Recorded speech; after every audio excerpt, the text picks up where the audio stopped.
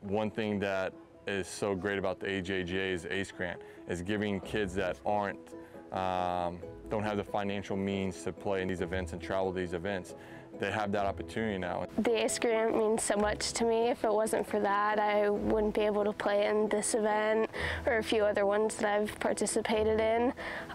It means a lot to me, and it helps so much every little bit. If we didn't get the ACE grant, their season kind of would have been over. We wouldn't be able to do this. We wouldn't have, a few other tournaments that we're going to go play because we got that money back. Since 2003, the ACE grant's given $6 million to junior golfers to be able to compete at the AJJ events. I mean, that's just an astonishing number. It just helped me play these kind of tournaments and just gave me this opportunity to kind of give myself exposure to maybe colleges and other coaches, and so it's helped me a lot for my career. The ACE grant has been able to let me be seen by college coaches more than I would have not been able to, because we financially wouldn't have been able to play in AJGA tournaments. We love being part of it, and it's giving her definitely a great opportunity, not just to grow as a golfer, but as a person as well.